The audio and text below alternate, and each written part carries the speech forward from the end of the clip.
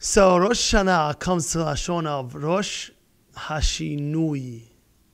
It's interesting. It's a play on a word, but it means the beginning of change. Now, what does that mean? It means very simple. Person has to contemplate. There's a few hours left until we're entering Yom Adin.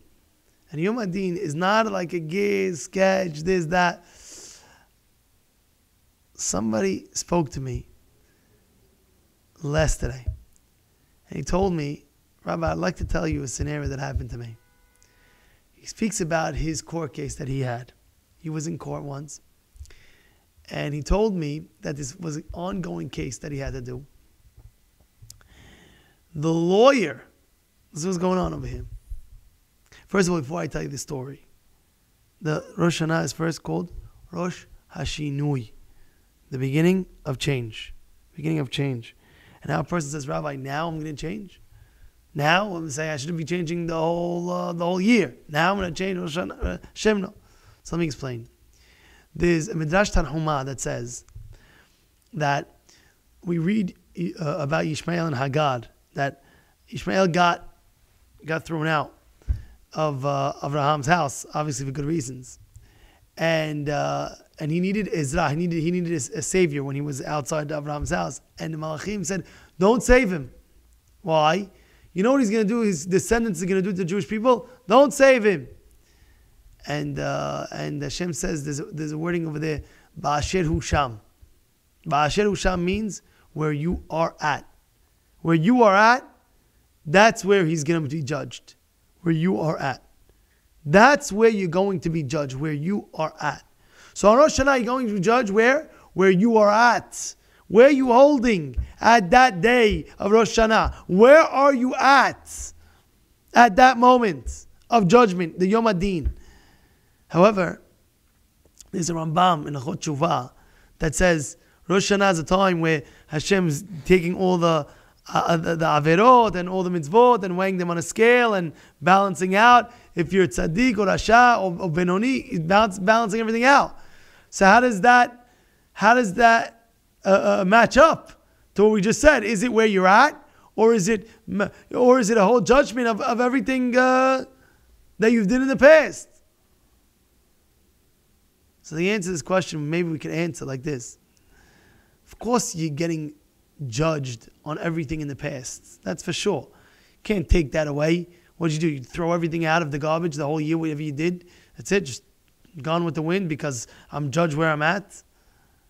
Of course. So how does the answer up the Midrash Tanhuma? You judge where you're at. The answer is that day of Rosh Hashanah is so powerful. And the Kabbalah, the acceptance of knowing and all the time saying, Hashem, you're my king, you're my king, you're my king. And the fact that you're going to change and the fact that you really took it seriously before Rosh Hashanah and you wrote something down. I'm not to write it down. Say, this year I'm changing this. This year I'm doing this. Now, don't make a whole bucket list. I'm changing this, I'm doing that. Because you know what's going to happen at the end? What's going to happen is you're not going to do any of it. You're going to fall out after 2 weeks. Oh, I can't do it anymore. You throw out the whole thing. Take something that you always want to do and say, this time I'm going strong. No matter what, no matter how hard it's going to be, this is what I'm doing. No matter what, this is what I'll do. Something that you want to do, something that you want to change, not too crazy difficult, but take it upon. I'll never forget. I remember back in the day, I went to one of my rebbeim in the yeshiva. I said, this Rosh Hashanah, I'm learning. I told him this amount of hours. He tells me, okay, fine. Now cut that in half. Why? That's what I want to do.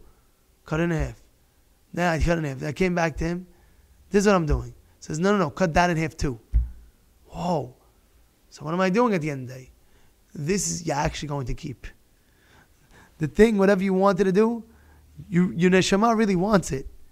But by the end of the day, let's be real right now, and do something. Take it upon yourself that you really want to do and that you can do. You feel that you can do it, and do it. Go with it. And that's Ba'asher hu sham. That's exactly what I mean. That Hashem judges you on the now, meaning to say He sees from now what you plan on being. So therefore, it's such a powerful Kabbalah. It's as if it's already done. And that's Rosh Hashanah, Rosh Hashinui. It's a time of change. It's a time of contemplating. It's a time of rejuvenating. It's a time of coming back and relax and seeing exactly what I have to improve on. Really, all the time I always check and improve on.